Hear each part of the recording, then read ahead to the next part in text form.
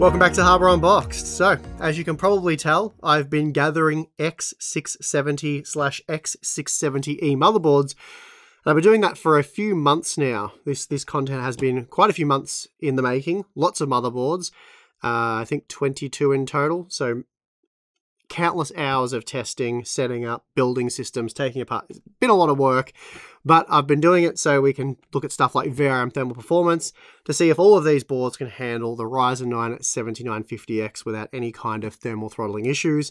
And that's something we ran into with a number of X570 motherboards just a few years ago now. As I've noted, this took a tremendous amount of work, tremendous amount of time. Apologies to those of you who have been requesting this content non-stop over the last few months, but I've done it as quickly as I could amongst all the other product releases we've had. Anyway, on hand we have pretty much every single X670/X670E motherboard. All said and done, I've tested 22 boards, 4 from ASRock, 4 from Gigabyte, 4 from MSI, and then 10 from Asus. Not sure why Asus have so many more boards than the other 3 brands. Who knows? Maybe the question is why the other 3 brands have so few boards. Not sure what the situation is, but we have a lot to go over. Asus is the only brand to offer a mini ITX X670E board, and they're also the only brand to offer a micro ATX X670E board. So that means we have 1 mini ITX, 1 micro ATX, and 20 ATX boards on hand for testing. Now, normally I would go over each board individually, talk about the key features, the heat sinks, the VRM components, all that sort of stuff, but we do have 22 boards, so spending a few minutes on each one just really isn't going to be feasible for this video. So what we'll do is we'll quickly jump into the VRM thermal testing, then brush over some specs in a comparison table before making some board recommendations. So let's get into it. Okay, so first let's talk about the test conditions. For this testing, I've built a dedicated system inside the Corsair iCUE 7000X case, and powering we have the HX 1000 power supply, and then for cooling the Corsair iCUE H170i Elite Capolex. The iCUE 7000X has been configured with a single rear 140mm exhaust fan and 3 140mm intake fans, so the stock configuration for this case. Then in the top we have the H170i 420mm radiator with 3 140mm exhaust fans. This is a pretty high-end configuration, airflow is good, and in a 21-degree room I'd say this is an optimal setup. For recording temperatures, I'm using a digital thermometer with K-type thermocouples, and I'm reporting the peak rear PCB temperature. Finally, I'm not reporting delta T over ambient, instead I maintain a room temperature of 21 degrees, and to ensure a consistent ambient temperature, a thermocouple is positioned next to the test system. Now, normally I'd test a range of CPUs to see how the boards handle varying loads, but with all X670 boards bordering on extreme overkill when it comes to their VRM design, I've just used the Ryzen 9 7950X for all of the testing. As for the stress test, I will be using Cinebench R23, which has been looped for an hour, at which point I'm reporting the maximum PCB temperature, again recorded using K-type thermocouples. Okay, so the good news is you don't have to worry about VRM thermals with X670 motherboards, not even a little bit.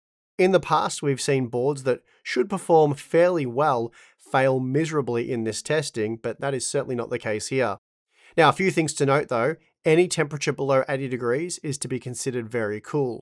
And this is because VRM temperatures really only start to become a concern when they exceed 90 degrees. And even then, there's still 10 to 20 degrees worth of headroom before most boards will thermal throttle.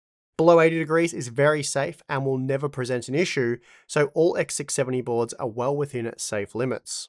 I should also stress that there's really no difference between a board running at say 56 degrees and then one at 67 or even 76 degrees. Performance will be identical, assuming the same operating parameters, so frequency and timings. Therefore, you wouldn't necessarily purchase, say, the Aorus Master over the Taichi because the Gigabyte's board VRM ran at 4 degrees cooler. You would buy whichever one of these boards offers you the best price and features because the VRM thermals are now irrelevant. That said, if 2 products do occupy the same price point, but one runs significantly cooler than the other, that could be reason to buy one over the other. For example, the Gigabyte X670E Aorus Elite AX, that ran at just 57 degrees, and at $290 shares the same price tag as the Asus Prime X670-P Wi-Fi, which did still run at a very satisfactory 66 degrees, but that is a lot warmer than what we saw with the Gigabyte boards, so if all else is equal, then I'd recommend the Aorus Elite AX. Also, for those of you wondering why I didn't bother overclocking the 7950X to increase the VRM load further, I didn't bother because it's a bit pointless. All boards will easily handle any overclocked 7950X, and really, most of you are probably far more interested in undervolting AM5 processors than you are overclocking. So all said and done, VRM thermals are not a concern for X670 shoppers, and based on the results here, should be deprioritized. Instead, potential buyers should focus on the price and of course features, so let's go do that. For those of you looking at spending $300 or less on an X670 board, there are over half a dozen options, the cheapest of which is the ASRock X670E PG Lightning, and it also happens to be an X670 Extreme motherboard. As far as entry-level X670 motherboards go, the ASRock X670E PG Lightning and Gigabyte X670 Gaming X are, in my opinion, the best options. MSI's Pro X670-P Wi-Fi, it's also a decent board, though it doesn't really do anything to justify the price premium over the Gaming X. The MSI board is also priced to compete with ASRock's X670E Pro RS, which is another extreme board offering PCI Express 5.0 to the primary PCIe slot, along with the primary M.2 slot. You also get a pre-installed I/O shield with the Pro RS and an upgradable M.2 Wi-Fi 6E module. The MSI board has a better VRM on paper, but in reality just a degree Celsius separated them with the 7950X. Then from $300 to $350, there are three options from ASUS and ASRock. The ASRock X670E Steel Legend, that comes in at $300, and then we have the ASUS TUF Gaming X670E-Plus Wi-Fi at $330, and the ASUS Prime X670E-Pro Wi-Fi at $350. The TUF Gaming and Prime are basically the same product. The Prime just gets an extra M.2 heatsink, onboard buttons for power and reset, an easy to access release for the PCIe retention mechanism, and better RGB lighting. Hard to say if all of that's worth the extra $20 though. In terms of value, the Steel Legend offers basically everything you'll find on the TUF Gaming, so at $30 US, it's a good deal, and at a $50 saving from the Prime Pro, it's probably the better option here as well. So unless ASUS can get the Prime Pro within $20 of the Steel Legend, I'd just go with the ASRock board. From there, pricing jumps up to $420 for the ASUS ROG Strix X670E-A Gaming, $440 for the ASUS ROG Strix X670E-F Gaming, and then $480 for the MSI MPG X670E Carbon. There's also the $460 ASUS ROG Strix X670E-I Gaming, but that's an ITX board, and it is the only X670E ITX board on the market, so I guess if you want an ITX board with AMD's flagship chipset, then it really goes without saying, you'd buy this ASUS model. The ROG Strix X670E-I Gaming though, it is a very impressive ITX motherboard, using 10 110 amp power stages for the V-core. It ran very cool, and although it features active cooling, it was always very quiet in our testing. Admittedly though, I did test it under the same conditions as all other boards, so in a cramped ITX case it will likely run a little bit hotter than what we're showing here, but I am confident that it's up to the task. You also get USB 4 support, 10 ports on the I/O panel, high quality external audio, 2 M.2 ports, 2.5 gigabit LAN and Wi-Fi 6E, so it's a super well equipped ITX motherboard, but of course, it's not exactly cheap. As for the Strix X670E-A and Strix X670E-F, these are essentially the same motherboards with just different styling. The F is an all-black design, so very stealthy looking, while the A features a lot of white and silver elements, mostly on the motherboard's heatsinks. So in terms of pricing, the A, which costs $20 less, is the best value option here, but if you want that stealthy look, then you'll have to cough up the extra dough for the F. Alternatively, there's the MSI X670E Carbon, which costs even more at $480, and the main reason for spending more on this board is to receive PCIe 5.0 support for the primary and secondary PCIe x16 slots, along with the primary and secondary M.2 slots. Of course, when using both of these devices, the bandwidth is halved, which isn't an issue when using PCIe 5.0 hardware, but it is a little bit of a problem for PCIe 4.0 devices. Still, if you were to use PCI Express 5.0 devices, this configuration would make the most sense, as both devices would receive x8 PCIe 5.0 bandwidth, which is 32 GB per second. In comparison, the ASUS ROG Strix X670E-F Gaming connects its secondary PCIe x16 slot to the chipset, which is a lot cheaper to wire in, but it does limit you to PCIe 4.0 times 4 bandwidth, so just 8 gigabytes per second of bandwidth there for the secondary slot. Essentially, both boards have roughly the same amount of PCIe bandwidth. The Carbon just does a better job of spreading the bandwidth across multiple slots, while almost 90% of the PCIe bandwidth of the F Gaming is eaten up by the primary PCIe 5.0 times 16 slot. So therefore, I guess you could argue that the Carbon is a more future-proof motherboard that will support future generations of AM5 hardware better, but whether or not that's worth paying a $40 to $60 US premium for right now, well, it's hard to say, but it is the most affordable X670E motherboard to offer this configuration. That said, the Asus ROG Strix X670E-E Gaming is only $20 more. It offers the same PCIe configuration, an extra PCIe 5.0 M.2 slot, and more USB 3.2 ports. So let's take a look at the next price range, which does start at $500, and that opens you up to not just the Asus ROG Strix X670E-E Gaming, but also the Gigabyte X670E Aorus Master and ASRock X670E Tai-Chi. There's also the Asus ROG Crosshair X670E Gene for $510, but that's a micro ATX board. It's the only micro ATX X670 board, so like the ITX version, it kind of just wins by default if you want a micro ATX X670 motherboard, and of course it is a X670E version.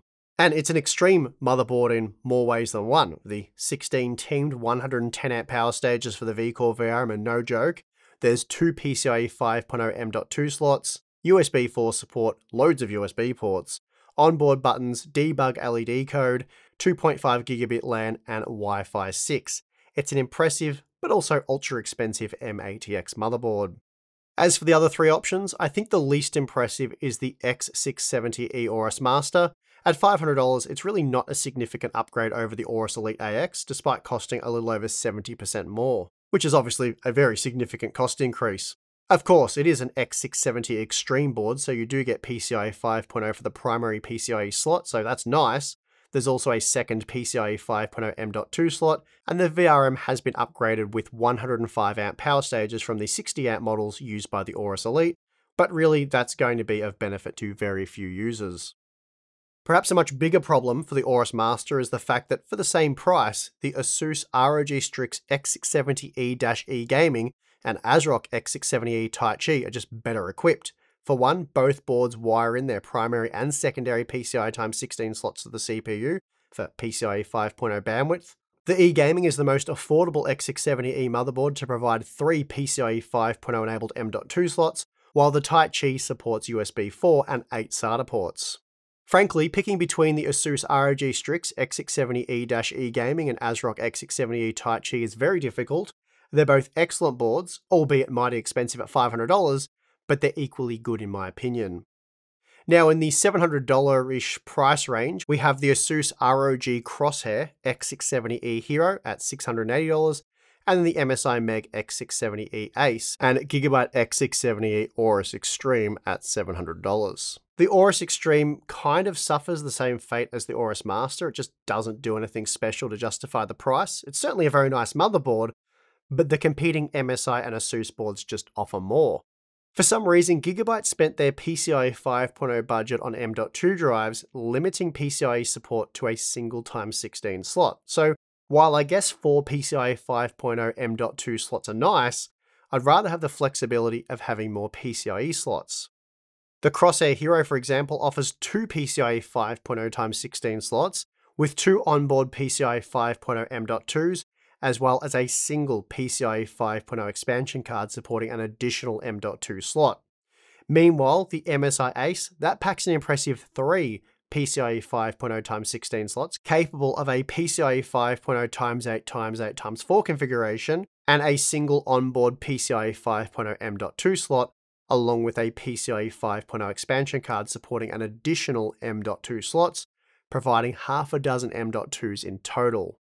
The Ace also packs a possible 17 USB 3.2 ports, while the Crosshair Hero provides USB 4 support. For me though, the fact that you get 10 gigabit LAN with the Ace is a nice bonus, and although the Aorus Extreme also includes 10 gigabit LAN, it falls short when it comes to USB and PCIe support in my opinion. So of these $700 boards, I believe the MSI Meg X670E Ace is the best option here thanks to its superior PCIe configuration, M.2 support, USB support when compared to the Aorus Extreme, and network support when compared to the Crosshair Hero. Then finally, we have the super stupid expensive motherboards, the Asus ROG Crosshair X670E Extreme at $1,000, and the we don't care at all at this point MSI Meg X670E Godlike at $1,300. So if for some reason $700 US isn't crazy enough for an AM5 motherboard, Asus and MSI have you covered. The Godlike is really an awesome looking motherboard, but I'm not really sure what it offers over the Ace, other than the fact that it's, a really awesome looking motherboard with a couple of nice features. It costs $500 more, so that's an 86% price hike, and I'm just not exactly sure why, other than, like I said, it kind of looks cool. The I/O panel features one less USB Type-C and one less Type-A, and for that trade-off, it picks up a 2.5 gigabit LAN in addition to the 10 gigabit LAN. Other than that though, the PCIe and M.2 configuration is the same, so that is to say very good, but it is the same as the $700 MSI board. The only real difference between the Ace and Godlike is the VRM, and the Ace already packs a stupid overkill VRM. That being the case, I'm not really sure what to say about the Godlike's 24 105 amp power stage V-core. I'm not quite sure why this board has enough power delivery for about half a dozen Ryzen 9 processors, but it does. The Godlike also really isn't worth the $300 premium it commands over the Crosshair Extreme, but then it's not worth the $600 premium it commands over the Ace. Likewise, the Crosshair Extreme isn't worth the $300 over the Ace either.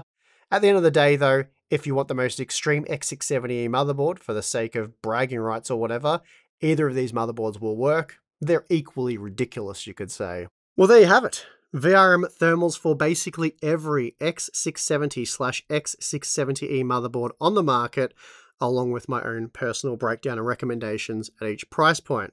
And in fact, let's quickly recap my picks so I can say X670 or X670E another 1,000 times. Apologies for that. It's just sort of the way it is.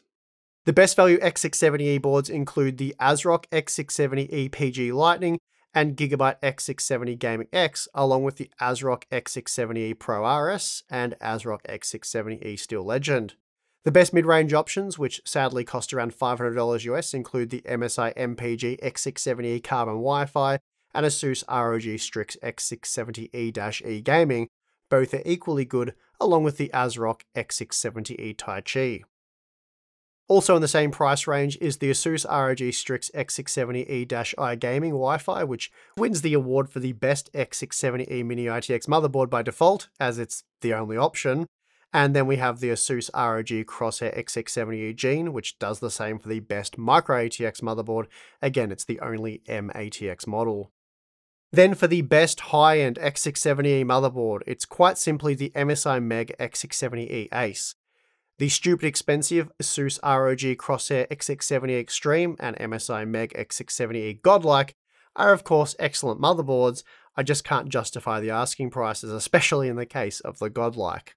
At the end of the day, the good news being that there are no bad X670/X670E motherboards.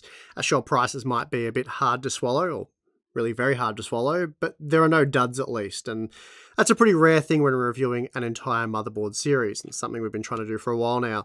So I really hope you found this content useful, and expect similar content covering the B650 boards. We'll also have some Intel motherboard roundups coming up soon as well. But yeah, there's a lot of B650 boards, and I do plan to cover pretty well all of them again, so I think it's almost twice what you're seeing here. Anyway, that is going to do it for this one. Hope you enjoyed or appreciated the time and effort that went into this one, and I guess enjoyed the content, and hopefully it was useful for those of you buying one of these motherboards. I won't say the chipset name. If it was useful, please do like, subscribe, because there's more AM5 motherboard and Intel motherboard content to come up.